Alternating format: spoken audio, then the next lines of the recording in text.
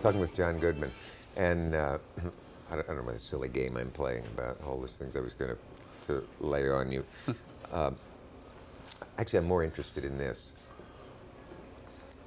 A part that might not, we wouldn't think of you of, particularly now because somebody's already played it and won an Academy Award for it, but often actors are told, don't play anything too evil or too awful. It'll hurt your image, especially since everybody, the phrase that's always used about you is nice guy, whether they know you or not. How would your Hannibal Lecter have been approached? He would have certainly eaten more people. And, I mean, besides that, would you have know, loved to play that part? Yeah, sure. God. Yeah. I enjoyed Brian Cox's Lecter as well in the Manhunter movie. That's right. We forget that character was in another film before that. Yeah. They were both very good. Very. I was wondering how many ways there would be to play that Very different. kind of evil. A Lecter, a different Lecter for each movie. Yeah. It's kind of like the James Bond films.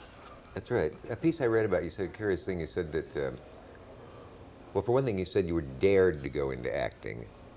I don't know if that's a fruitful line to pursue or not, but that you kind of started it on a dare. It was in high school. But what could the dare have been? I'll bet you're afraid to go on the stage. Yeah, you chicken. Or guys will think you're a sissy if you go put on makeup. Yeah, it was a good way to goof off and not have to go home after school immediately. And there were plenty of girls in these plays and the spring musicals in high school. And I just went with another guy, and he dared me to audition. You know, oh, you're chicken if you don't, and I got the role. That kind of thing.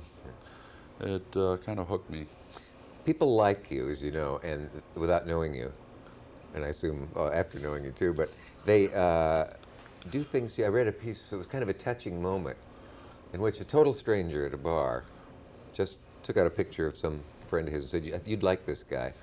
Now, I can't imagine that people would do that to very many actors, and that perhaps to the interviewer who said, everybody seems to think they know you. He said, but they don't know me. Now, in print, it was hard to figure out if you were just pointing out the obvious, that they haven't met you, or that there's a side of you that might startle them. I think I was just trying to be a little mysterioso to this guy. It was too good of an opening to pass up. When was the last time you struck someone in the face?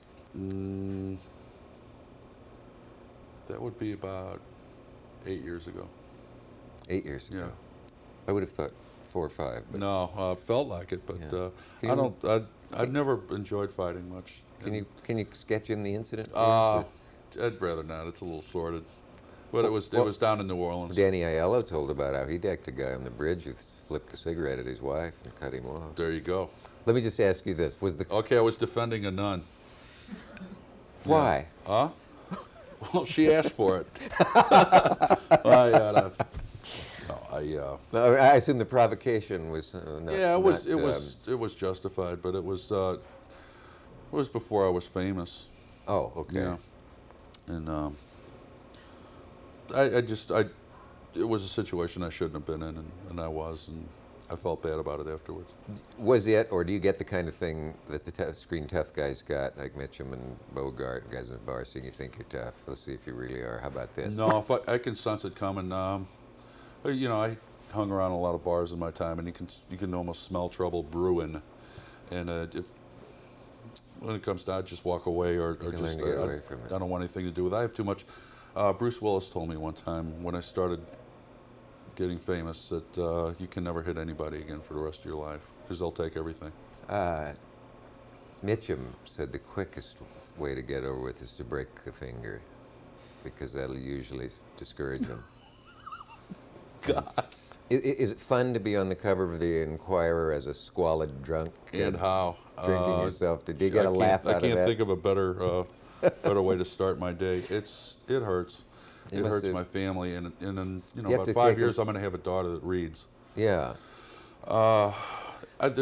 There's nothing I can do about it. There was really no provocation from it. They just make these things up out of thin air anyway. 2 weeks ago they had me swinging at a 13-year-old boy at Mardi Gras. Yeah.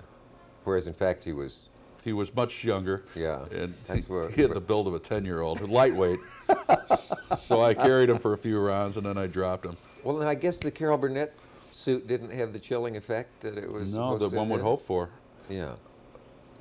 They can, God,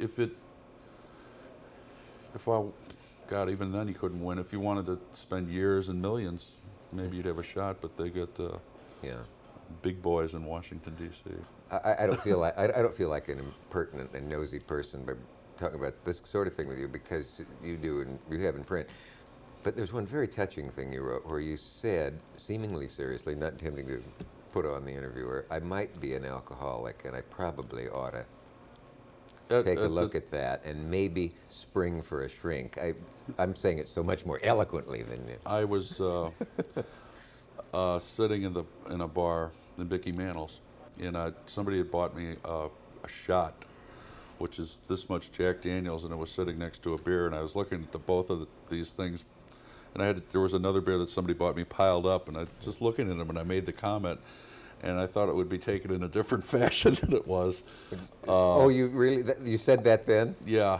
Well, because in cold print, it looks like... Yeah, it looks pretty bad. Oh, God, the poor guy. And so the magazine, trying to sell other magazines, released that to the National Daily, and they, from there, the Inquirer got a hold of it.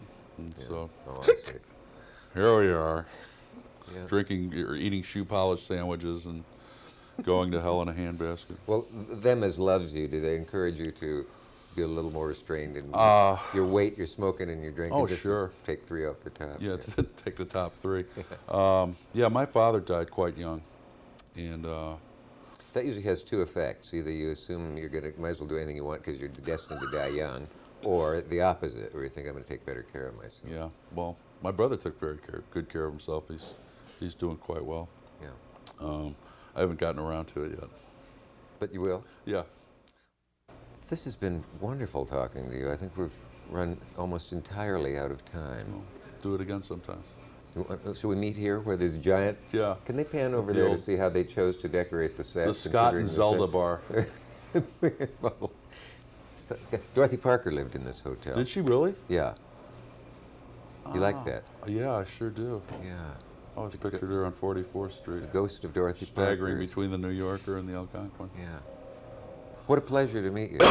Thank you. And you even cough well. Thank you. Television. We've met before. When? 1982 at the Burt Reynolds Dinner Theater. I was doing a show and you were coming in with Charlie's aunt. You're right! But I didn't think you'd remember me. But I was doing a play called The Robber Bridegroom. Yes. Oh, I knew I'd seen you somewhere before.